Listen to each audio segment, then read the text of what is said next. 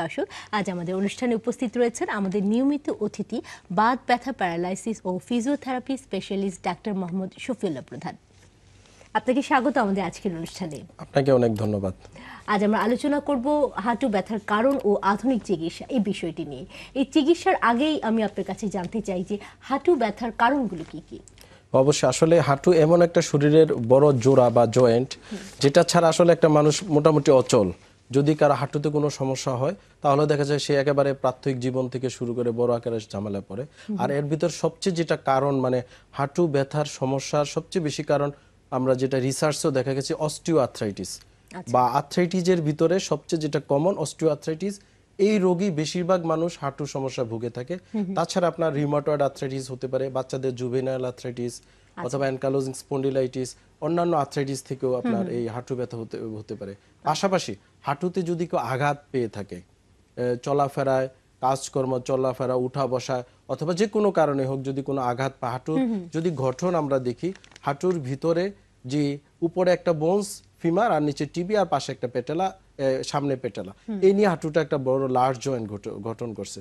এই জয়েন্টের ভিতরে অনেক সময় দেখা যায় যদি ইনজুরি হয়, ভিতরে মিনিসকাস নামক একটা কুশন টাইপ সাবস্টেন্স আছে, যেটার উপরে হাঁটুর উপরের হাড়টা এসে বসে।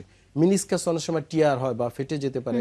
তারপরে ভিতরে দুইটা বাইন্ডিং লিগামেন্ট আছে, cruciate ligament, anterior posterior cruciate ligament. বেশিরভাগ স্পোর্টস ইনজুরি এবং রোড অ্যাক্সিডেন্ট হোক, অন্যান্য কারণে এই ক্রুসিয়েট লিগামেন্ট ছিঁড়ে যেতে পারে বা পার্শিয়াল টিয়ার হতে পারে বা কিছুটা ছিঁড়ে যেতে পারে, সম্পূর্ণ ছিঁড়ে যেতে পারে।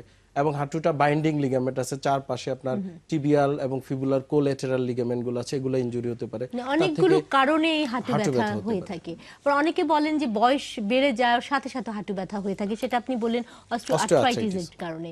অনেক সময় দেখা যায় কম বয়সেও কিন্তু অনেকে বলেন যে আমার হাঁটু ব্যথা করছে, সেটার কারণটা কি? হ্যাঁ, কম বয়সে হাঁটু ব্যথার অনেকগুলো কারণ থাকতে পারে। যেমন যারা ডেস্ক জব করে, যারা বসে থাকে, মানে ঘন্টার পর ঘন্টা ডেস্কে বসে কাজ করে, তারা কিন্তু মুভমেন্ট নাই। দেখা যায় একটানা সকাল 9টা বসলো অফিসে, সে বিকাল 3টা 4টা উঠলো অথবা 2-1 বার উঠতে হয়, কিন্তু সে সারাক্ষণ বসে বসে ডেস্ক জব করছে, যার কারণে যে মাসেলগুলা কি স্পাজম হতে পারে, তা থেকে হাঁটু ব্যথা হতে পারে। তাছাড়াও যে জুভেনাইল আর্থ্রাইটিস আমরা যেটা বললাম, যেটা বাচ্চাদের এবং বয়সের জন্য, এবং মিডল এজে রিউমাটয়েড আর্থ্রাইটিস, এই সকল আর্থ্রাইটিস থেকেও হাঁটু ব্যথা হতে পারে, কম বয়সে হতে পারে। আর এই হাঁটু ব্যথা হলে অনেক সময় দেখা যায় একেবারেই চলাচল বন্ধ হয়ে যায় অনেকেরই। তো এই হাঁটু ব্যথার সাথে কি পঙ্গুত্বের কোনো সম্পর্ক আছে কি না, যে হাঁটু ব্যথা হলে অনেকে পঙ্গু হয়ে যাবেন, এই ধরনের ধারণা কিন্তু অনেকের মনে আছে? হ্যাঁ, অবশ্যই। আসলে সত্য? হ্যাঁ, আসলে হাঁটু ব্যথা হলেই পঙ্গুত্ব হবে এমন কথা না। যদি হাঁটু ব্যথা দীর্ঘদিন হাঁটু ব্যথা থাকে এবং প্রপার ডায়াগনোসিস এবং প্রপার ট্রিটমেন্ট যদি না হয়, অবশ্যই মানুষ পঙ্গুত্ব বরণ করতে পারে। আমি প্রায় প্র্যাকটিসে দেখা যায় যে 10 বছর পর হাঁটু ব্যথা নিয়ে আসছে আমার কাছে।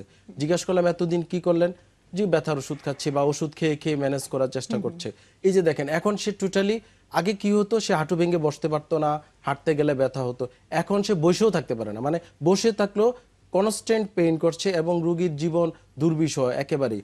এবং যখন হাঁটতে চেষ্টা করে সে পড়ে যায়, বিকজ আপনি জানেন দীর্ঘদিন যদি হাঁটুতে ব্যথা হয়, হাঁটুর উপরে, মানে আমাদের শরীরে হাঁটার জন্য সবচেয়ে ইম্পর্টেন্ট মাসেলটা হচ্ছে কোয়াড্রিসেপস। এই কোয়াড্রিসেপস মাসেল হাঁটু ব্যথা রোগীদের আস্তে আস্তে গ্রেড গুলো কমে আসে বা পাওয়ার কমে আসে। কমে আসলে তখন আসে দাঁড়াতেও পারে না। কোয়াড্রিসেপস তো আমাদের ধরে রাখে, পশ্চারাল ব্যালেন্স সে তৈরি করে। তখন কোয়াড্রিসেপস যদি দুর্বল হয়ে পড়ে, সে তখন যে দাঁড়াইতে চায়, রোগীদের যায় কিছুক্ষণ দাঁড়ানোর পর দাঁড়াইতে পারে না, পড়ে যায়। এখন একটার সাথে আরেকটা কিন্তু ওতপ্রোতভাবে রিলেটেড, এবং দীর্ঘদিন যদি প্রপার ওয়ে ট্রিটমেন্ট না হয় এবং পুনর্বাসিত না হয়, দেখা যায় আস্তে আস্তে পঙ্গুত্ব বরণ করতে।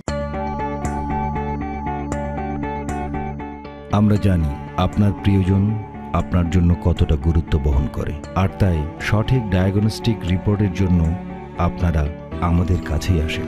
নির্ভুল রিপোর্ট অতি দ্রুত সময়ে আমরাই দিয়ে থাকি। আমরা চাই না আপনারা বারবার আমাদের কাছে ফিরে আসুন, তবুও আমরা আছি সব সময় সর্বদা আপনাদের পাশে।